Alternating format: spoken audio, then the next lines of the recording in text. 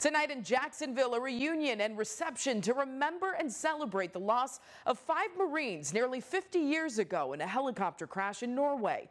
9 on your side's Davis Supis visited Jacksonville today and tells us the story of how the unlikely finding of a special ring has led to the discovery of a lost history while forging a new family. I received the ring 22 years after my father perished in Norway after a NATO mission.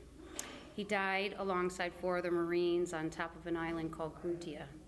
And it wasn't until 1993 when a hunter discovered the ring and went through the efforts to get that ring back to my family and I. Today, the families of those Marines celebrate the lives of their fallen loved ones thanks to a film inspired by an unlikely discovery. It's opening a chapter where they're finding out what happened, and there were other families that were affected the same way.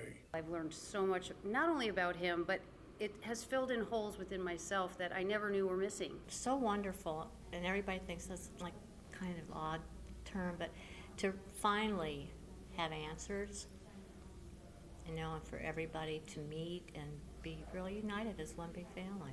We talked a little bit about it outside the personal finding of the ring. It was a random hunter just doing his normal thing, and apparently it came to him like a beacon, you said. Can you go into a little bit of that detail of how he found that ring?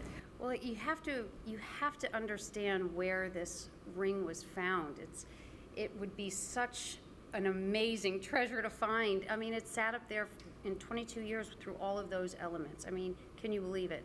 The ring was wedged between 2 rocks. It was shining. It was in near perfect condition, and I'm just so pleased that Hans happened to travel that way that particular day. Discovering the ring led to the forging of a new family. Not only the next of kins, but the Marines have stood behind me. Having found a whole new family who has some little bit of themselves in that, you know, we all share great loss, but now great happiness in finding each other. This has been a lost piece of their history, you know, for 50 years. I don't want to say these men were forgotten, but it was a lost story. It was a lost story for not only the squadron, but for the country of Norway and that area where they died. So it's exciting to bring that piece of history back, and of course we were able to get a memorial up there on top of the mountain. Oh, there's no doubt we're staying together as a group at all. It is a very inspiring story, and how many people it's touched is the best part. Lost, but not forgotten. In Jacksonville, Davis Supis, 9 on your side.